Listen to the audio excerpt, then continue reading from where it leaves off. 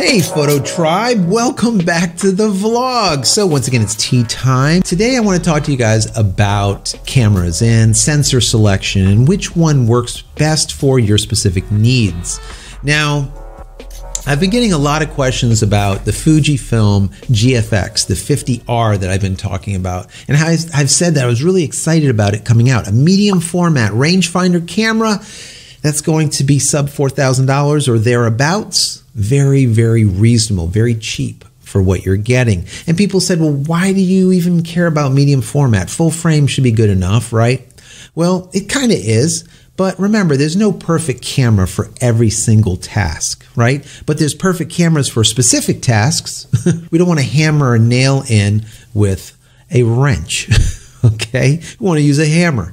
Anyways, so let me start out by saying, before I even get into it, some people don't know what medium format is or what the actual physical size is. They've heard about it, but they can't see it. They don't know what it looks like. So I pulled out a piece of film. All right, guys, this is a medium. I'm going to see if I can get in there. I don't know. I got horrible glare. Anyways, this is a medium format film, piece of film right here, right? Now, I want to show you the difference between a 35 millimeter piece. This is 35 millimeter. This is medium format. This is a 6x9. So look at this. 35 millimeter once, twice, about 2.5 times as wide, and about 1 3/4, almost 2 times as tall. Now, bear this in mind also. This is a 6x9. A 6x9 is 60 millimeters by 90 millimeters. 60 millimeters high, 90 wide. Most medium format digital cameras are approximately 33 millimeters by 44 millimeters. I don't care if you're looking at Hasselblad, at the GFX on the Fuji side, Pentax, a Phase 1, whatever. Most of them will be 33 by 44. That is half the size of a film medium format. That being said, it's still absolutely amazing. Now, film, though, has so much more data, and that's why companies like Martha Stewart still use it. For all of Martha Stewart's magazines, all those product shots, all of those food photography that goes on, all of that stuff is all done with medium format film cameras, and then that film is developed and then wet drummed in to the computer, okay? So they have a ton of data to work with. Basically, the proof is in the pudding, right? And I want to show you some pudding today because a lot of people, they don't understand things or they can't see it in their mind's eye. They have to actually see it physically. And I'm going to show you some medium format comparison to the full frame. Now, about 4 or 5 years ago, I was commissioned by a fashion designer to shoot his new spring line that was coming out. So I said, this is awesome. This is what we do. Let's do it. So I select Burn Notice, the TV program, the set of Burn Notice to have our shoot done, as well as a private island right off Miami Beach. So this was going to be a day that was just going to be like no other. Beautiful. Absolutely beautiful. It was in winter because we're shooting for spring. It was winter. It was about 30 degrees on Miami Beach with 4 models, an MUA, a hairstylist. The whole crew was there. Fun times. Prior to that, I said, you know what? Let me try killing 2 birds with 1 stone. I contacted Hasselblad and I said, listen, most photographers feel that medium format is only for studio work. Mount the camera onto a tripod, okay, and shoot product shots, or maybe shoot a model, or, you know, do portrait work, and that's it. And I said, I want to show that we can take your camera. At the time, it was in H4 D40, I believe. Take your camera and run and gun it. So Hasselblad said, you know what? That is a really good idea. They sent me down just about $60,000 worth of gear. It was 3 lenses as well as that body. The body was like $35,000 alone. They sent it down, and that is what we used to go and do this shoot. Now, this shoot was also backed up with 5Ds at the time. We did that just in case there was a problem, but I think it was a 5D Mark II, Mark III, something like that, a 26 plus megapixel camera. Okay, we did that for backup, but I wanted to be able to use that also to be able to compare the medium format images with the full frame images just to get an idea, right? This is always nice, like I said, to take a look at that pudding.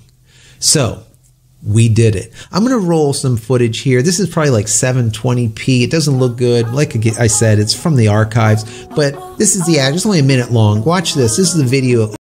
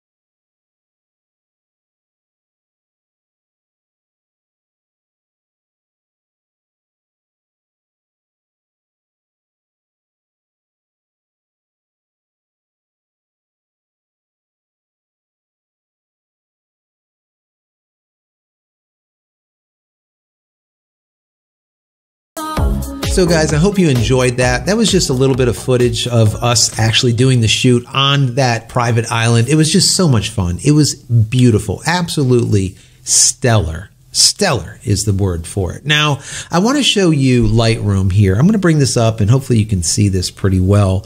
So here you can see on the left-hand side, we have the Hasselblad image, and on the right-hand side, we have the 5D image. Is there a big difference? Not really. You can see it's a little bit wider for the Hasselblad in comparison to the 5D, but that's really about it. If we were to print this 4x6, 5x7, 8x10, you're not going to see that much of a difference. But like I said, we want to see some of this proof. We want to see some of this pudding. So if we now zoom in 25%, we can see that the model is definitely getting bigger on the Hasselblad side. Now, if we move it to 50%, we can see there is a big difference in size and the amount of data. Now, bear in mind, we're at about 15 feet away from this model. Let me back out once again. We're at 15 feet away. So let's zoom back into 50%. We can see that her face is very clear here. Over here, we're getting a little bit more blur. There's not as much detail. But if we go 1-to-1, this is a 1-to-1, 100%. On the Hasselblad side, we can see the pores on her face. We can still see some eyelashes. On the other side, on the 5D, it's all gone. There's no lip definition. There's no eyelashes. We cannot see any of the blemishes. We can't see any freckling, anything. This is a little bit of the pudding on what you get out of medium format in comparison to full frame, for example. There's a lot more data. I always say that if you need to push a lot of pixels, medium format is the way to go because you have a lot more pixels to play with. And they look absolutely amazing. When you shoot medium format, it's very hard to go back to full frame. It just simply is. But if you're shooting full frame and you compare it to APS-C, the difference is marginal, let's say. There's not a big difference in comparison when you go from medium format to full frame. So the question is what camera do you select for certain jobs? Now, in my personal opinion, if you go with like an APS-C or a Micro Four Thirds, you're really going for something that's more affordable. It's cheaper, let's say, more consumer. It's lighter. It's usually smaller, and you get an extended reach on your lenses. So for example, if I was to shoot an APS-C camera, and I threw on my big Mega 300mm f4 here, right? I end up with about 480, just under 500 millimeters on my APS-C sensor camera. So if I'm going to do bird watching or if I'm going to do some wildlife stuff, that might be good in comparison to bringing my full frame camera with me, especially if there's a lot of light. More light with the APS-C is good. So now if you select full frame over APS-C, it's probably because you're probably in worse lighting conditions. Maybe you're looking for a larger camera. It is going to be a little bit more expensive. The glass is going to be a little bit more expensive, but maybe you need to isolate your subject. Maybe your bokeh needs to be a little bit more soft behind your subject. For me, I use full frame when I shoot high-end event work. Why? Because there's sometimes 400 or 500 people in a room for a gala, and I want to isolate someone. So shooting at f4 on a full frame, everybody behind them just turns into beautiful mush. And that's what we want. We want to isolate those subjects. So I'll shoot full frame. And that is good. You're going to pay more, but that's what you would use it for. Now, medium format. Why would you use medium format? Like we were saying with the pudding here, the proofs in the pudding, it's for the details, to really be able to get in there. When you think you cannot resolve any more detail, you click one more time and you're in deeper. And you're like, wow. And you click again and you're in deeper even then. And you keep getting deeper and deeper into the image. It's just amazing how much data is on a medium format shot. So I would shoot product shots, fashion, any type of fashion, high-end portraiture, fantastic for medium format. But the pricing is very expensive and you need a lot of light. For most medium format cameras, they only go up to about 1200 ISO. Only recently, we're seeing medium format cameras like the GFX and some of the Hasselblads that will take you all the way up to 12,800 ISO. That's it. That's maximum, guys. Not this 51,000 or 200,000 ISO. You're not going to do it. Most medium formats are at like 1200. If you get to 12,000, you're doing really well and you're paying a lot. For a Hasselblad, for example, that will shoot up to 12,800 ISO. You're looking at probably like a Hasselblad 400C, let's call it. You're looking at $50,000, guys. $50,000. Now, this is why I've said Fujifilm is so great. Because instead of $50,000, you can get the same size sensor, close, same size sensor with the GFX for $6,000. 50,000, 6,000, 50,000, 6,000. That is why I'm so excited about seeing this under $4,000 or $4,000 GFX medium format camera. That will absolutely be a game changer as to who can be a fashion photographer, a product photographer, a high-end portrait photographer.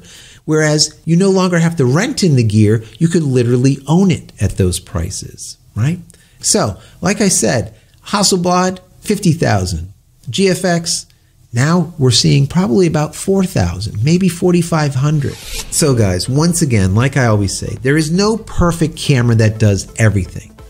But there is perfect cameras for specific things. And if you know exactly what you're going to shoot or what you want to shoot, you can select the camera that works best for your needs. Anyways, guys, as always, I hope you enjoyed my content. If you have, please throw me a big thumbs up. That would be stellar. Don't forget to smash that subscribe button so you can get all my content when it becomes available, and click the bell icon so when it is available, you will be notified of it. And finally, head over to my website, JCristina.com, where you can find all the photography tools I've invented for you and me over the years, and hopefully there's something there that you might like. And if there is, please pick it up and support me. That's it, guys. I'm out of here for yet another vlog. I hope you enjoyed story time. Take care.